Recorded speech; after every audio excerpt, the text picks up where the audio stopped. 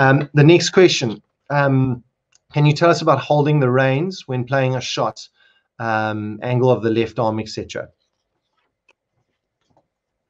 Yeah, so one of the biggest things I see, okay, and obviously, sorry, I'm look a little bit back to front of the camera here, my left hand, okay, holding the reins.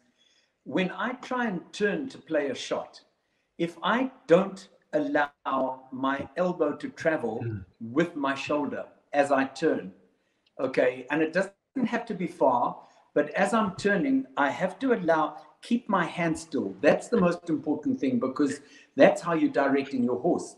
So even if you're turning to play the shot, you have the lateral movement and the back and forwards movement to slow your horse, let it speed up, take it left, take it right.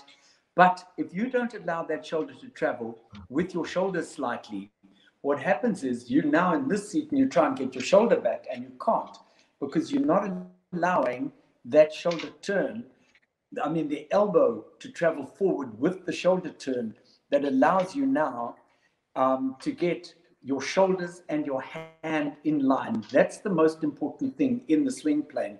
So as you turn, it's shoulder, shoulder, hand, all in a straight line coming down to, you know, as you start to swing down to the ball.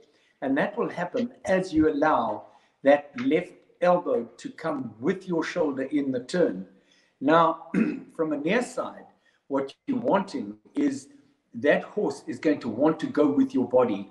You need to make a slight seat adjustment, put your left butt cheek up on top of the saddle, and then kick into that left stirrup and into the right stirrup to get really firm. But you've made a little half turn there. Now, as you play a near side forehand, you drag your weight left.